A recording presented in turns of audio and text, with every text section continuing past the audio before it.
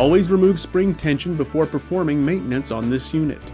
To remove spring tension, loosen lock nut and back out adjusting screw until compression is removed from the spring. Remove all of the control lines attached to the pilot.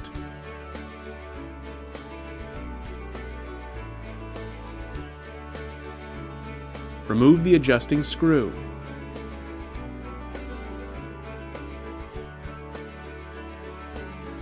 Remove the machine screws from the upper casing.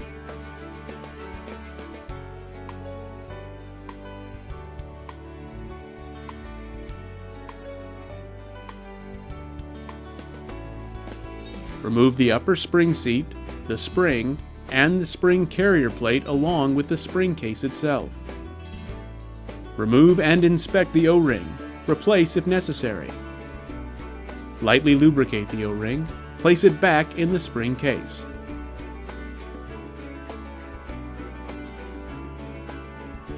Remove the machine screws from the lower cover and separate the lower cover from the body. Remove the O-ring. Inspect it. Lightly lubricate the O-ring and place it in the body.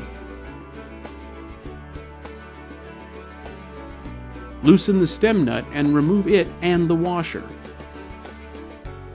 Remove the diaphragm plate, diaphragm, disc holder, O-ring, and remaining loose components. Inspect diaphragm and O-rings for damage or wear and replace if necessary.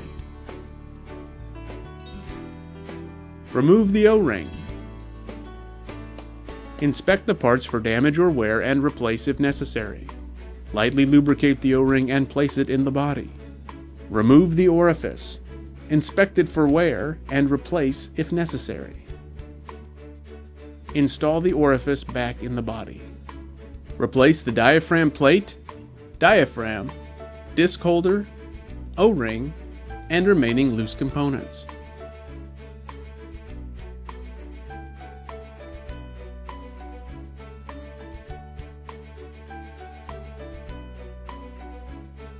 Replace lower cover and uniformly tighten the machine screws to ensure a proper seal.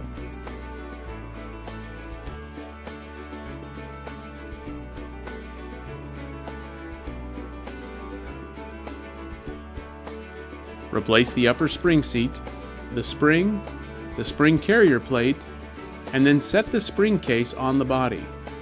Then tighten the machine screws.